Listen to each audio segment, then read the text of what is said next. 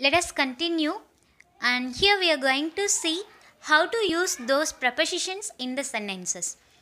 Learning about the small words and using them correctly in the sentences takes practice. Most of us use these prepositions naturally in our day-to-day daily routine without thinking of this even because of practice. And these prepositions indicate time, place, and direction. Prepositions of time. Prepositions of time tell us when something happened, happens, or will happen. The words like at, on, in, after, before, during, about, around, and throughout are some words for prepositions of time. See the example. Veda celebrates her birthday in May.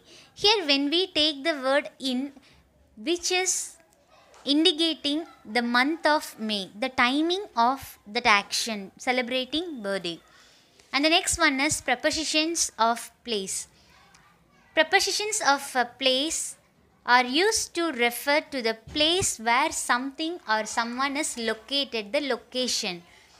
To confuse a bit, the prepositions are used in time like in, on, at are used here in the prepositions of place also. See this example. The baby is sitting near the window. Here the word near, which is indicating the place where the girl sits.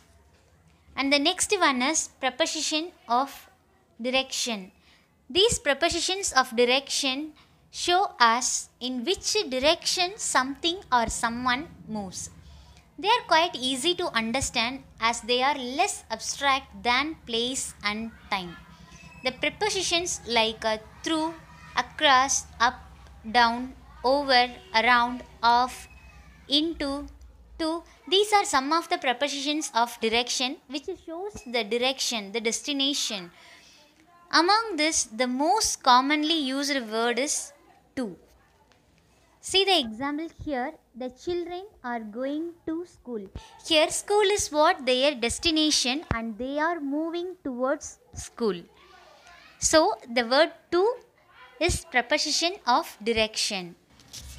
Among those prepositional words, let's see a short list of words which are used frequently. First, let's take the word in. In is used to denote some enclosed area where we can physically be located.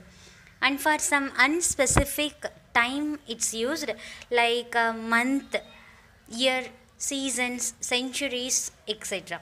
Also we use this to indicate shape, color, size, opinion and belief. See the examples here. A man is sitting in the corner of the room. Here room is a place which is confined with walls. And he reads newspaper in the morning. In this sentence, the specific time of reading newspaper is not mentioned. Generally, in the morning is given. And apple is red in color. Believe in yourself. So, in is mainly used in the place where we can be inside and to mention timings.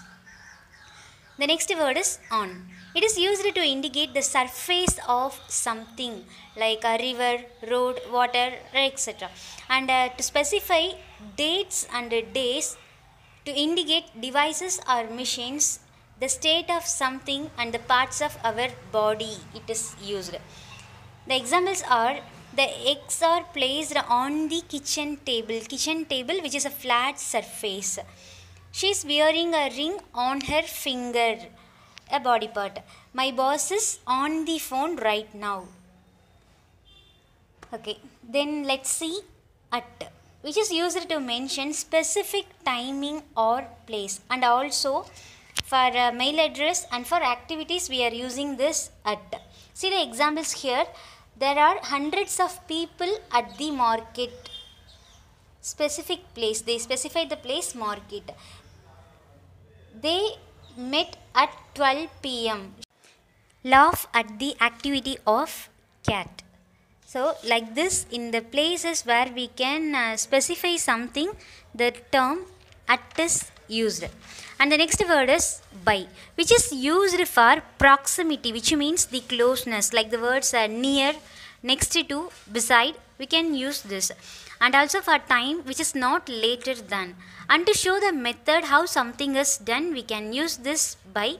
And mainly it is used in passive voices. See the example, she is sitting by the tree, which means near the tree. I was given a gift by her. Here it is in passive voice. Next the word to we shall take. To is used for destination and some kind of transfer and preference. Time between 2 points. There also we can use this to. They went to Chennai by car. Chennai is the destination and they reached there by car. She prefers coffee to tea. Here when we take, though both are given, she prefers coffee. And now the word with, which is mainly used for togetherness, either people or things, and for having something to show feelings behind action. See the example, I opened the door with fear. Here fear, which is a kind of a feel, than the action, that feel can be expressed through the word with. She drew a picture with pencil, with the help of pencil. The table is covered with candles, so togetherness. Then we shall take the word for. When we say duration, we use this for, and to indicate some reason, function, that usage sometimes we are using. And we sometimes we are using verb plus ing near the word for. See the example, they have been working for 5 hours. Can you draw a picture for me, asking help, and I'm really happy for you. So such a places we can use for. And yes, there is no reliable formula for determining which preposition to use with a particular combination of words.